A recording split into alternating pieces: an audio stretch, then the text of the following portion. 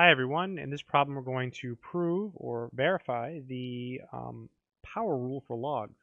So here x is positive, p is our power, and b is a base, so it's bigger than 0 and it's not 1.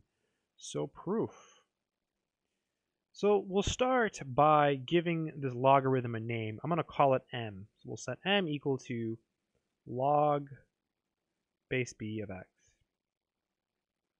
And now we're going to write this in exponential form. So here b is our base. So it'll be b to the m equals x. So b to the m equals x.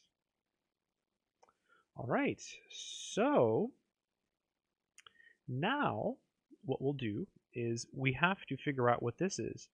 So let's look at x to the p. So x to the p is really b to the m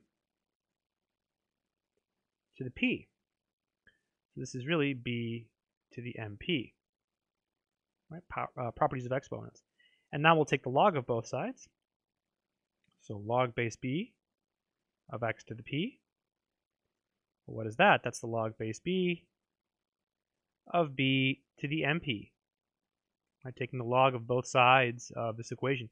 These cancel, right, because we have two b's. So this is just mp, which is just, I'm going to write it as pm, which is the same thing as p log base b of x.